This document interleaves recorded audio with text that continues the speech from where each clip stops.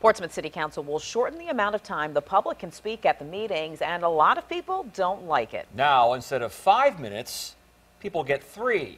Heading your side's Brandi Cummings is here to tell us the problem is that no one knew the vote was coming. That's right. Many of the folks who we spoke to, residents, and all of those talking about this recent decision on social media say they think this latest move by council members may show the elected officials in Portsmouth don't want to hear the input from the citizens.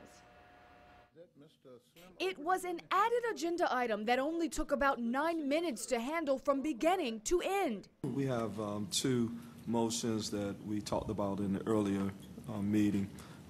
First one is a resolution amending Section 17A of the Portsmouth City Council Rules of Order and Procedure to limit the time of business item speaker and/or a non-agenda item speaker has to speak to a maximum of 3 minutes. He wouldn't talk to me on camera, but Councilman Whitaker told me on the phone the change was discussed in an open work session prior to the council meeting.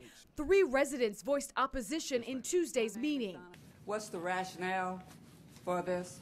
At one point, it seems Mayor Kenny Wright even took one man's complaint as a joke. If we are not allowed to speak for 3 minutes, I suggest why don't we just take the whole thing off of TV, the city council meeting, everybody off. Just shut the TV down. Look, we're paying for this. So moved. Oh, go ahead.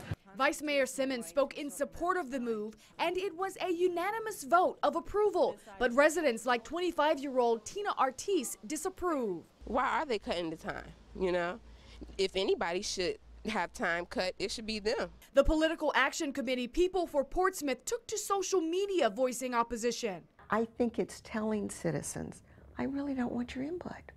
And that's what is so disastrous. Group founding member Pat Coppell says she's not upset at the change itself. Instead, how it was done so suddenly and without prior input. So the group plans to help get new city leaders elected next year. Our goal is to elect school board members, city council members, a member and possibly Commonwealth attorney who are focused on the long-term goals of Portsmouth.